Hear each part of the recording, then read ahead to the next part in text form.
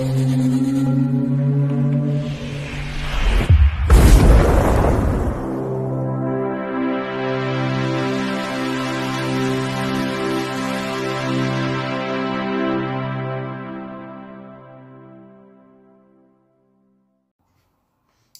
Bayek, it's me, Ian.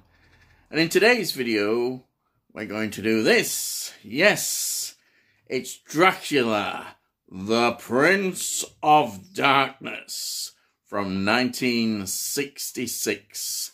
Yes, another Hammer classic. Who can resist these Hammer classics? Oh, yes, this is really a direct sequel to the first Dracula film of 1958. So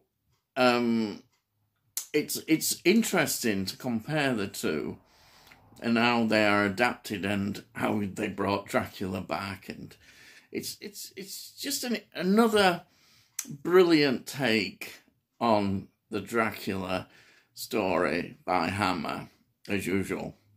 And of course, this is directed by Terence Fisher. Once again, those capable hands. Brilliant. He's such a brilliant director. I've talked about him nearly every week when I review one of these films, but he's just brilliant. Anyhow, let's get into it. It's 90 minutes long, standard time for a film like Hammer did. That was about their standard time. Looking at Rotten Tomatoes, it's got 81%. In other words, the critics did generally see now, I think more in retrospect, they liked it. The public actually loved it. I don't want to talk about it. And I think it's seen as a real return to form to some extent. Emulating what had happened, and also it was a big gamble, I've talked about this before, that they'd signed this deal where they made 4 films back to back, and it's on a double bill, and the other film is, of course, the brilliant The Plague of the Zombies, which is just absolutely brilliant. But of course, a lot of people still then were looking down on it, and the critics always are like that, as I said. But now it's seen definitely a lot more favourably. Again, the censorship problems are interesting. The way that some of them were very cleverly done, I think, to give it that more X rating, but still being, I think, not too graphic, really. But it's the way, the style of Terence Fisher certainly gives quite a graphic appearance, you know. And we've even got, as usual, the sexuality hints, particularly like even a hint of lesbianism between the 2 leading ladies at one point. It's all underlying there, but the most interesting thing is Dracula doesn't say no. He hardly says no. I think Christopher Lee wasn't too pleased about that. And that's why I think if you start to look at when they come back and do more, he actually starts to get a little bit more dialogue. So that's quite interesting. The screenplay is by John Sanson, and of course they looked at the story and how were they going to resurrect Dracula from the last film. And again, they came up with some great ideas, because when the film starts, you get a flashback of the final scenes of the Dracula film with Peter Cushing, which is his only appearance in this film. And it's the fight where he destroys Dracula. And you'd think that was the end. But of course, in all these films, we know it's never the end. Never the end. Anyway, let me just quickly go through cast. As I said, no Peter Cushing in this film. Christopher Lee back as Dracula. Then we've got Francis Matthews playing the real lead character, the good guy, the English guy, of course. Yes, the English guy, Charles Kent. He played Francis Matthews. I always think, oh, great voiceover, Captain Scarlet. Yes, say no more, all that. But he's a good solid actor. Definitely of this period. Then the other, I think, notable actor in this is Andrew Keir playing Father Sandor. Now, he's quite a leading character in this film. And of course, we know Andrew Keir because he's going to appear as Professor Quatermass. So that's all to come, and what an actor he was. Then we've got this Clove character. It's played by Philip Lantham. Yeah. Now he plays Clove. Clove. There's always these characters that he's quite good in it because he's really sinister, but they always help and serve the master. Yes, we always get that. Two leading ladies. We've got Barbara Shelley playing Helen Kent. And then we've got Susan Farmer playing Diane Kent. Kent seems to be the name. Yes, a good solid English name. Yes. Yes. Because they're 4 English tourists. It's quite funny, really, you know, like English tourists roaming around Europe, exploring Europe. You can't beat it in these gothic 19th century settings.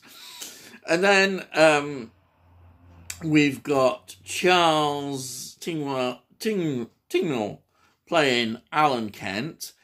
And then we've got another interesting character. Now, Ludwig is like Clove, a servant of Dracula. They just help. It all, in a way, it's a throwback to the original novel.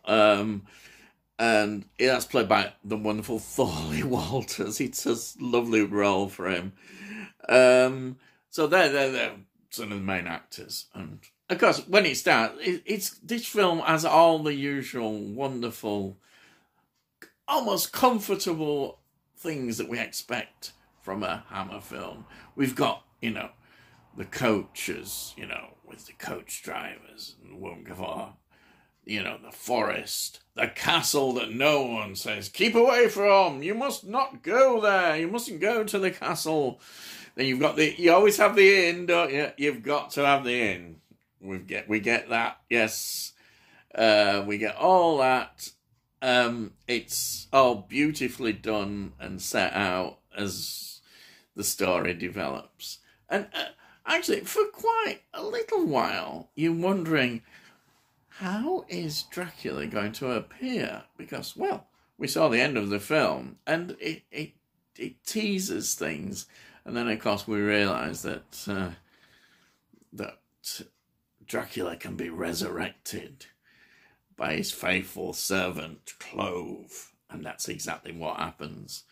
And that scene where Dracula is resurrected is just amazing. Absolutely.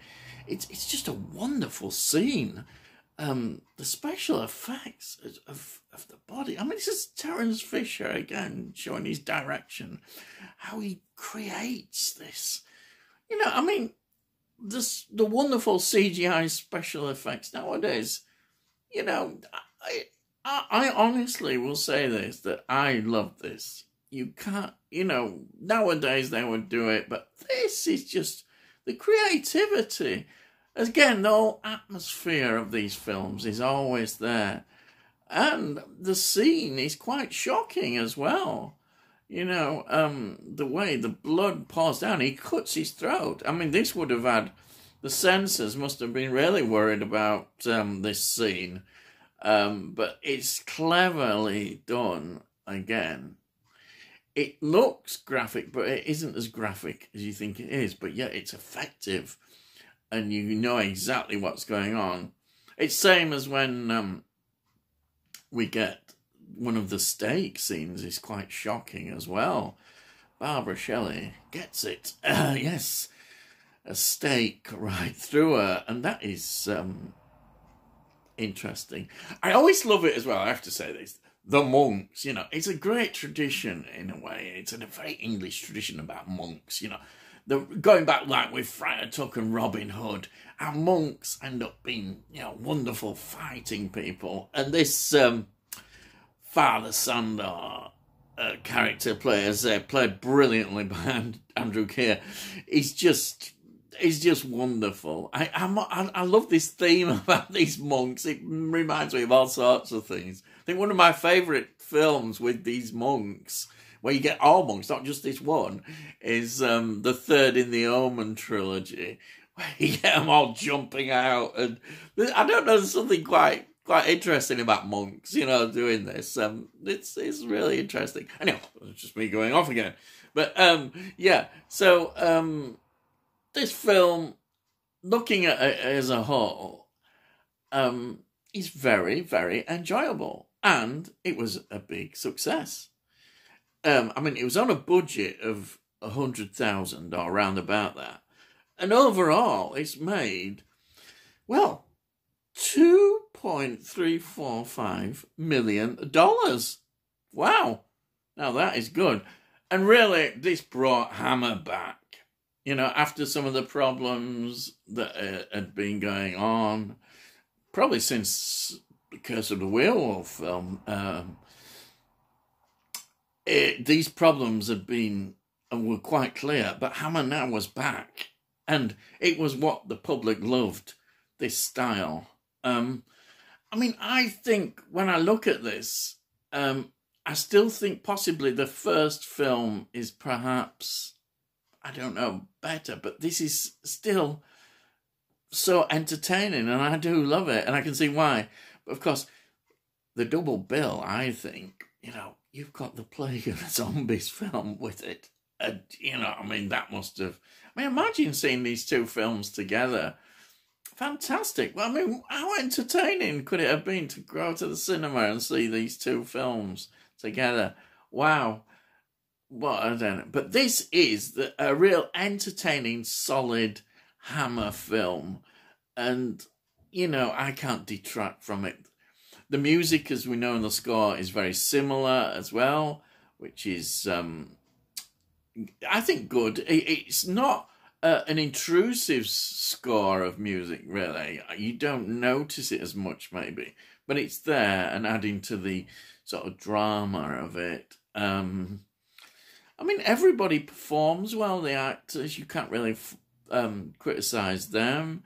And I think I can see why Christopher Lee was virtually saying, well, I don't like this, I'm not saying no, and why he probably was reluctant to do Dracula again. I can understand that from this film. But, he helped Hammer get back to where they should be and got things going. And we get going then through some more brilliant films to come. This, of course, the other two films were the Rasputin film, starring Christopher Lee, and The Reptile, which is another brilliant film. What a great set of 4 films these were to bring Hammer back. And it did. It was wonderful seeing Hammer doing this, and it always impresses me so much. And if you've never seen this, you will enjoy it. Yeah, all Hammer films. I keep saying it. I say it every week. I always find them all still enjoyable. They're just part of me. Even the ones that I know people don't like as much, I tend to like as well. I can think of a few where people say, hey, but this is it represents everything I love about Hammer.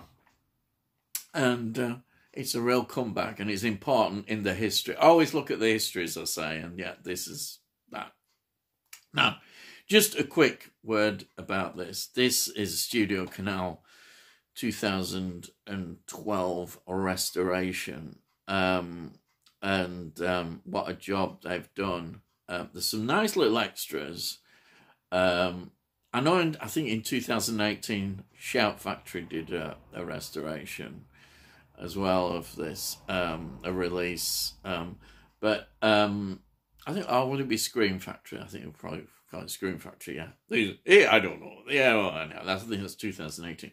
Anyhow, this has got an excellent documentary on it. Really good. And also there's about the restoration. And I always enjoy looking at that side as well. Trailers. Everything you want. And for here, you slipcover lovers, it's a slipcover. And there's the, it's the same one back there. I don't need to show it inside there, but it's the 2 discs. There's a DVD in there as well, which is excellent. Yeah, always excellent. And yeah, I think that's it. That's my review.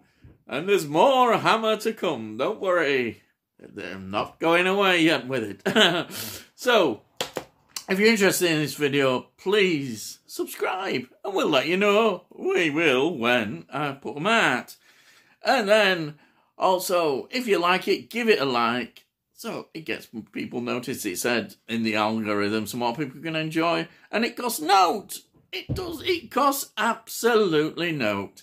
You can't say fairer than that, can they? Hey, by heck. So, all I've got to say is, I'll see thee, and I'll see thee again.